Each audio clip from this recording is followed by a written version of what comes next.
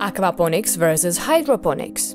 What's the difference between aquaponics and hydroponics? It's a frequent question. Both systems grow food in water after all.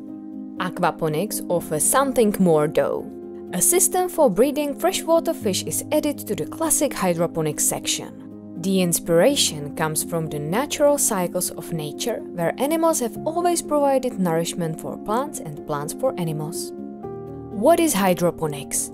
Hydroponics is growing plants without soil directly in a nutritious solution. All hydroponics farms look very similar.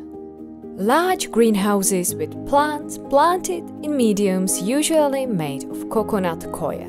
Nourishment is provided by drip irrigation, which is mixed in an exact ratio of fertilizer, based on whether you want to support the growth of the plant or the size of its fruit. Different chemicals are added to the fertilizer, such as phytohormones. The mixture continually flows through the root system of the plants. They draw from it the necessary substances. At the end of the process, a highly concentrated toxic solution of artificial fertilizers the plants didn't absorb is left. This, along with the growth medium, must be disposed of as dangerous waste.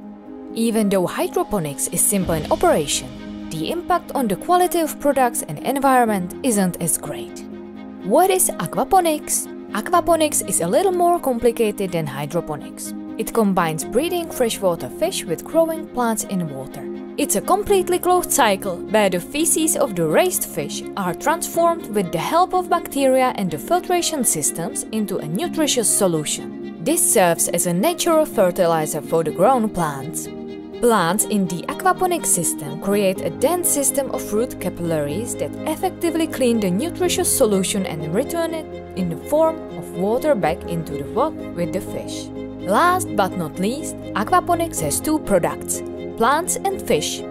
Large aquaponics farms can be indoors in halls or greenhouses. Most of them are the indoor type. This allows us to eliminate the undesirable impact of the weather, mold and other pests.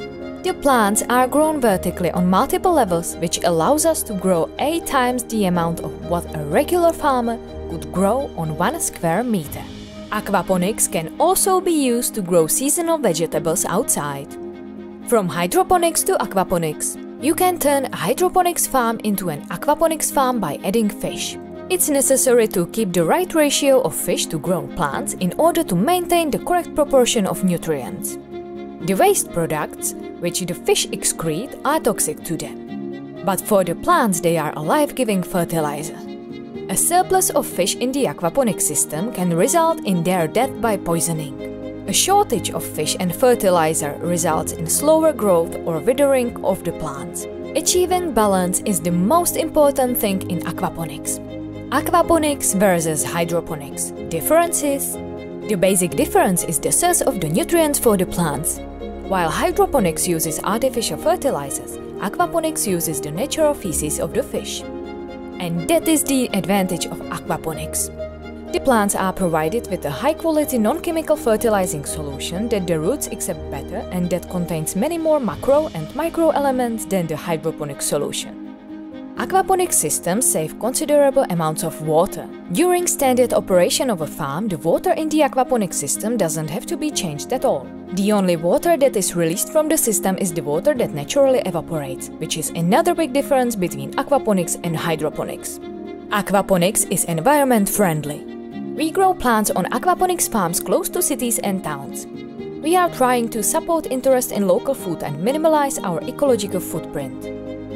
In comparison with traditional farming, aquaponics systems consume up to 95% less water. And in these times when we are confronted by increasing droughts, that is essential. Approximately 2/3 of the sources of drinkable fresh water are being used today to irrigate crops grown by traditional farming. We enrich the atmosphere surrounding the plants with carbon dioxide. In this way, we actively contribute to the decrease of emissions and the fight against climate change. Aquaponics positively impacts the environment. It doesn't produce waste, it doesn't use agrochemicals, it doesn't burn fossil fuels, and it doesn't burden the planet with transportation or chemical contamination.